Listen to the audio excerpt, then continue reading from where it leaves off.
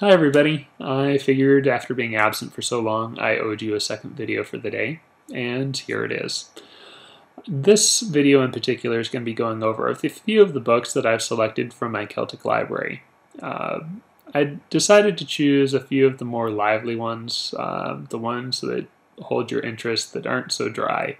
Definitely historic books, books on the mythology of the Celtic people are great, and they're a good starting point. Although not everybody's going to be able to wade through all the information, and honestly, even for me, they can get a little dry at times. So I choose to switch it up from time to time with books that I find a little bit more interesting, but yet are still historic in nature. And to start this off is the first book, which is called Talking About the Elephant. This book in particular isn't specific to the Celtic Reconstructionist path, but the book is about cultural appropriation. And for those who aren't familiar with the term, pretty much it deals with someone lifting an aspect of one spirituality or culture and placing it into another framework. So if someone was a practicing Celtic Reconstructionist and was dealing with chakras, well, we all know that chakras aren't particular or specific to the Celtic path. In fact, they're not present in it at all. One would end up assuming that, okay, these, again, aren't part of the Celtic path. But someone who lifts it from the Hindu path and puts it into a framework of the Celtic would be practicing cultural appropriation. In any case, that book is excellent if you don't have an idea of the magnitude of cultural appropriation as it is manifest within the Neopagan community. But it is a definite good read. And what it basically is a collection of essays. And like I said, they're not specific to the Celtic path in particular, but kind of neo-paganism as a whole, and kind of shows the dangers of cultural appropriation, as well as gives some even possibilities of why someone could or might want to practice cultural appropriation. It looks at both aspects of things, which I felt was a very balanced view. The second book is called A Path to Celtic Ritual, The Apple Branch. This is a marvelous book.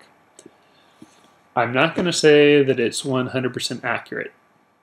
I think that it would be false to say that any book is going to be 100% accurate, even by the best of archaeologists or those who are most familiar with Celtic beliefs and practices. No one's going to have it down 100%.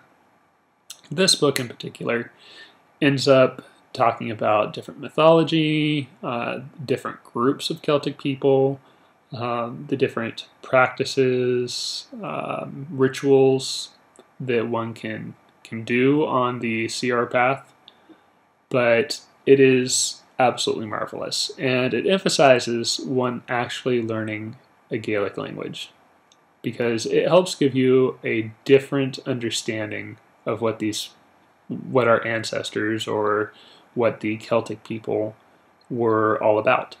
So I highly recommend it.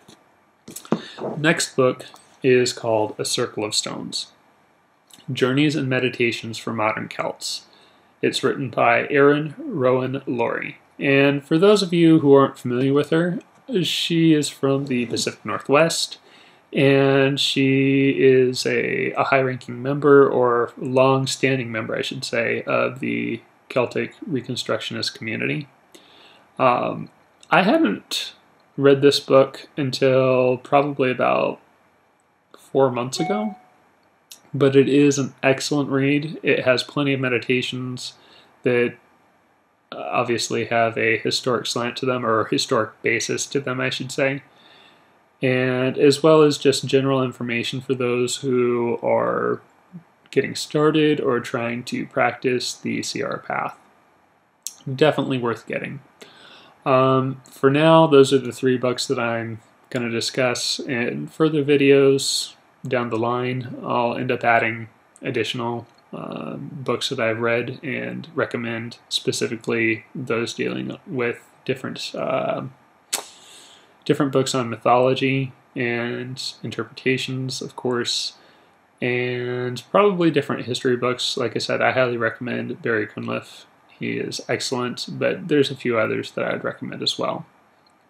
But this video is getting close to 6 minutes now, so I better wrap it up.